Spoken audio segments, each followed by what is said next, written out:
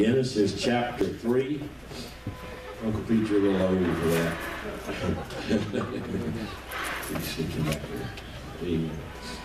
Genesis chapter 3, and we're going to begin with verse 1. The Bible says, "Now the serpent was more subtle than any beast of the field which the Lord God had made. And he said unto the woman, Yea, hath God said, Ye shall not eat of every tree in the garden?" You can sit down, Bill. Don't read the whole chapter. "And the woman said unto the serpent, We may eat of the fruit of the trees of the garden, but of the fruit of the tree which is in the midst of the garden, God has said, You shall not eat of it, neither shall you touch it, lest you die. And the serpent said unto the woman, You shall not surely die. For God doth know that in this day that ye eat thereof, then your eyes shall be opened, and ye shall be as gods, knowing good and evil. And when the woman saw that the tree was good for food, and that it was pleasant to the eyes, and a tree to be desired to make one wise, she took of the fruit thereof, and did eat, and gave also unto her husband with her, and he did eat. And then the eyes of them both were opened, and they knew that they were naked, and they sewed fig leaves together and made themselves aprons. And they heard the voice of the Lord God walking in the garden in the cool of the day, and Adam and his wife hid themselves from the presence of the Lord amongst the trees of the garden. And the Lord God called unto Adam and said unto him, Where art thou? And he said, I heard thy voice in the garden, and I was afraid, because I was naked, and I hid myself. And he said, Who told thee that thou wast naked? Hast thou eaten of the tree whereof I commanded thee that thou shouldest not eat? And the man said, The woman whom thou gavest to be with me, she gave me of the tree, and I did eat. Called pass the buck. And the Lord God said unto the woman, What is this that thou hast done? And the woman said, The serpent beguiled me, and I did eat. So it went from the man to the woman to the serpent.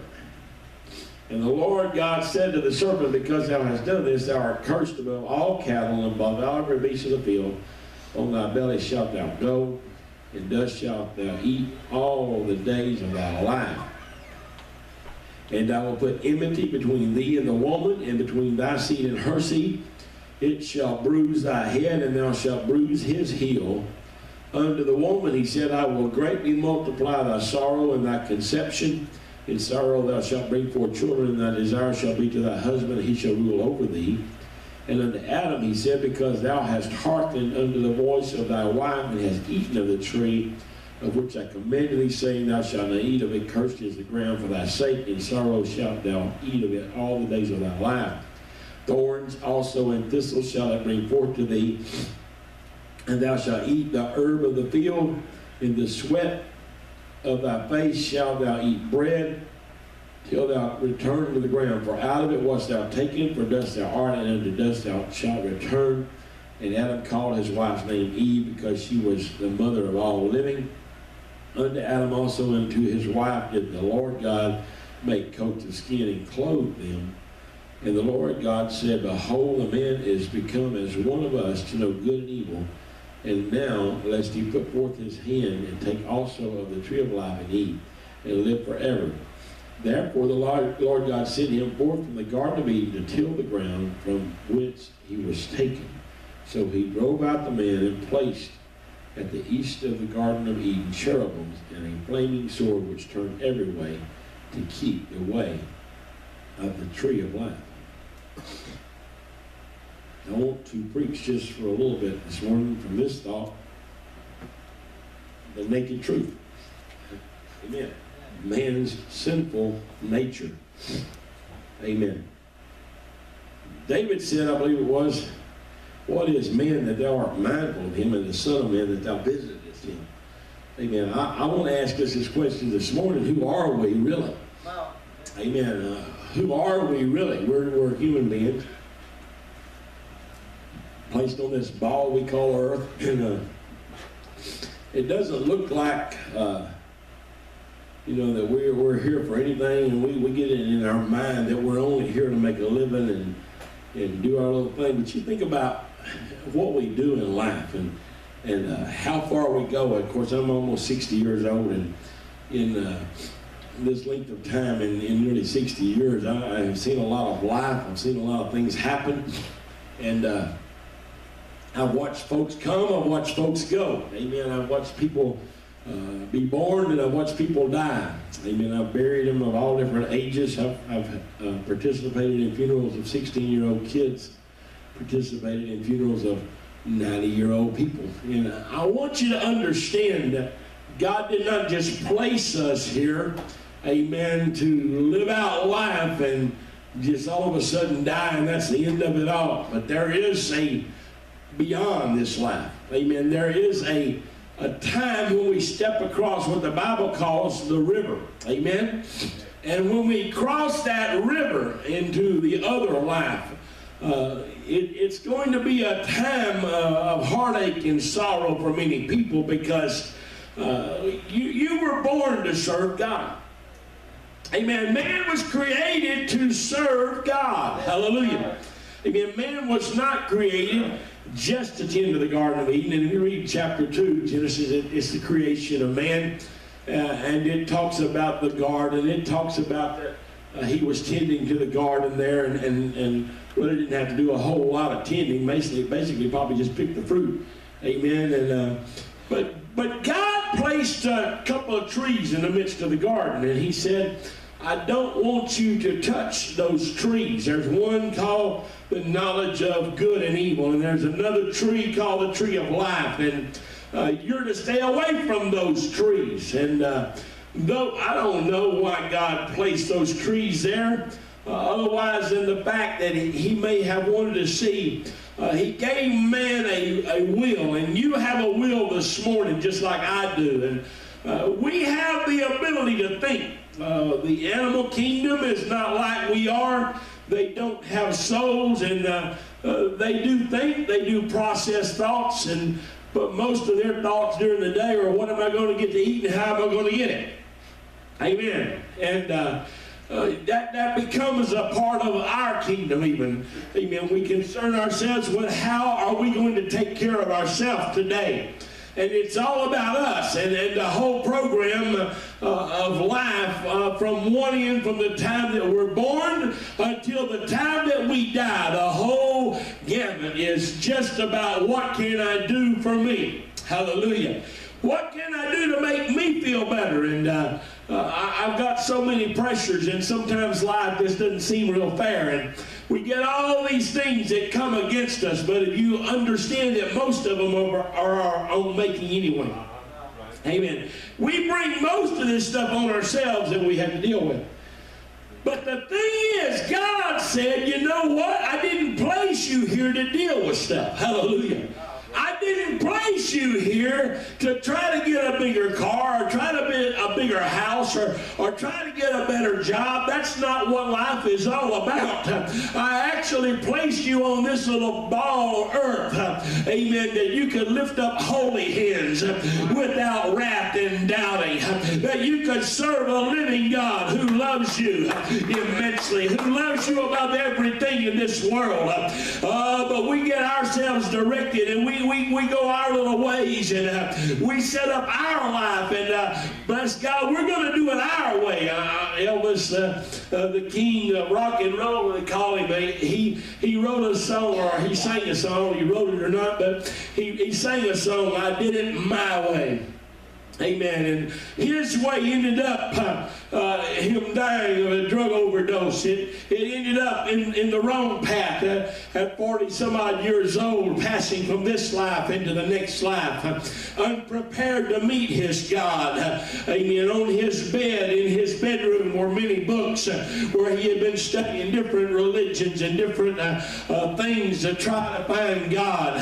I want you to know tonight, amen, or today, that this is a search. The moment you're born, amen, there's a search that begins in your life to try to find truth. Hallelujah. There's a search in your mind and in your heart that goes on continually. And so we try to find joy. We try to find peace in this life. We try to find something that's going to give us comfort. And so that's why the drug world is so so rampant nowadays. That's why there's so many alcoholics nowadays. It's because life gets tough. And when life gets tough, amen, people begin to search for a way to find peace. Oh, come on. If I can just have a little time where I can just kind of relax and get away from everything. And so they envelop themselves in a drug world, or they envelop themselves in a bottle of whiskey or a can of beer, just simply to try to take away the pain and give me a little time of peace. Let me tell you something, friend. There is no peace in this life except Jesus Christ. Hallelujah. Hallelujah. So Adam, God had, in Genesis chapter 2, God had done everything. And the Bible said it was the seventh day and he rested. And then the Bible begins to go into the creation of man. It talks about how that God saw everything else. He spoke it into existence. He spoke and the animals were. The Bible said he spoke and the skies were filled with birds. He simply spoke and the sea was filled with fishes, and all the cattle and all the sheep and all the oxen and the horses and everything were on the land just by the speaking of his word. But he took a little time, amen, and he began to create a man. The Bible said he took of the dust of the earth and he formed that man, and then he blew breath into that man. It was his own breath. It was the breath of God that created that man, and that man, the Bible said, became a living soul. Hallelujah. But then he said, you know what? It's not good for a man to be alone. And so the Bible said that he put Adam into a deep sleep, and he took one of his ribs, and out of that rib he formed a woman, and he brought that woman to that man, and she would be his helpmate. But it wasn't very long before a critter began to enter the scene, and Jesus himself said, I beheld Satan as lightning fall from heaven. Amen. And Satan was simply a rebellious angel, and he had pulled a third of the angels with him in his rebellion against God. His desire was to be God, or to be like God, or to be as God was, although he never is able to do that. Amen. Because you got to understand, God is everywhere. He is omnipresent at one time. Amen. He is omnipotent. He is all powerful. Hallelujah. And Satan has very limited power. He's only limited to what God allows him to have. He's only limited to be in one place at one time. And so he's got all these little imps that are doing his business around the world. All these little demons that are getting in your bedroom and getting on your shoulder and speaking things to you that you really need to do. And we need to understand today, amen, that it's not God's will in this life for us to do our thing and for us to be our own person, amen, but it is our responsibility, amen, to give our heart to God. It is our responsibility. God, in his infinite wisdom, created a man that could serve him. He created a living soul, hallelujah, amen, that could worship him and give him the glory he deserves. Hallelujah. Amen. Amen. He has already created the angel. The angels, amen, are around the throne. The Bible said that the cherubim, the angels, are around the throne, and they're constantly praising God. They're constantly worshiping God. But this was a specialized creation, Brother Condi. Amen. This was not just an angel. The Bible said, and David said, what is man that thou art mindful of him, and the Son of Man that thou visitest him? Thou hast made him a little lower than the angels. So we're not quite in the angelic realm. Amen. The difference between us and angels is that we have a free will.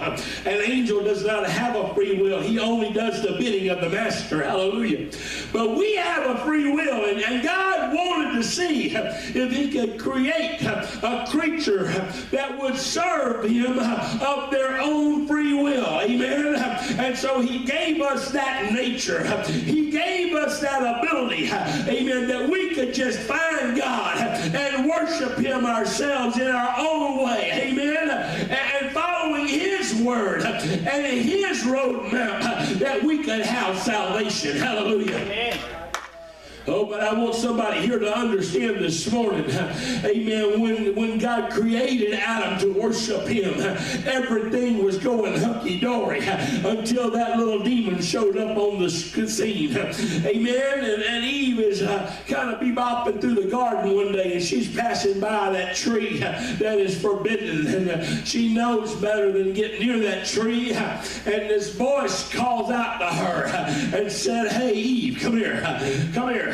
I want you to look at this. I've got a tree here that is so beautiful." And she looked at that tree and she said, "It is pretty. I've seen it. It's a beautiful tree." And he said, "You see this fruit on this tree? This fruit is a fruit that is desirable. Amen. This fruit will make you wise." Oh, let me tell you something. At that point in time, mankind was totally innocent. Amen. They knew no sin. They were naked and didn't even realize they were naked because there was no sinful nature in man. But that spirit of hell began to work, and he began to deceive. Let me tell you something. He's still a deceiver today. He's still at work today. He's still doing his best to destroy mankind. He's still doing everything he can to pull you away from a walk with God and to pull you into his realm. That's why you go to a bar on a Saturday night and it's full and overflowing with people who are just seeking a good time and seeking, you know what they're doing? Many of them are trying to drown out the sorrows and the problems of this world. Many of them are saying, you know, if I go have a good time on Saturday night, it'll help me forget my problems, and then I can get back to work on Monday morning. But when they wake up on Sunday morning, amen, they realize that the problems haven't gone away. In fact, now they're probably magnified because the money that they used to have to go on bills has now been spent, and they don't have that money now to pay on their bills. Let me tell you something, friend. Satan is a hard taskmaster. I said he's a hard taskmaster, and his desire is to get you in a quandary. His desire is to get you backed into a corner, amen, where he can begin to buffet you. He can begin to work you over. And some people, he carries them to the point where they finally just give up on life and put a gun to their head and pull the trigger, or they take an overdose of pills one last time just to get out of this life and its pain. But I'm here to tell you today, God didn't bring you into this life for you to exit that way. He brought you into this life that you could have joy, that you could have peace. Hallelujah. Amen, amen. Brought you into this life to serve him. Amen. And the most joyful thing you'll ever do is serve God. Hallelujah. And the most happiness you'll ever receive in life is living for God. Amen. Oh, you mean we don't have any more problems? No, you have troubles. Amen. Life brings troubles. Life brings problems. And if you're living life very long, amen, sometimes they begin to melt up. But I'm here to tell you there's a God that's with us. Oh, when we have received his Spirit, when we have been filled with the Holy Ghost, when we have been baptized in Jesus' name, amen, there is something that comes in you. That Holy Ghost comes in, it brings a joy with it. Hallelujah. You still have the trouble stacking up. You still have the problems that life brings. But now, amen, you go through life with joy. You go through life with peace. It doesn't matter what the devil brings against you. Amen, you can take it to the Lord. Oh, there's an old song we used to sing that said, take your troubles to the Lord and leave them there. Hallelujah. We can bring them to him, and we can just let him have them and just walk away and say, God, I'm going to worship worship you in the midst of the trouble. I'm going to worship you in the midst of the storm. Hallelujah. I'm going to love you no matter what comes or what goes. And I'm here to tell you that you can have peace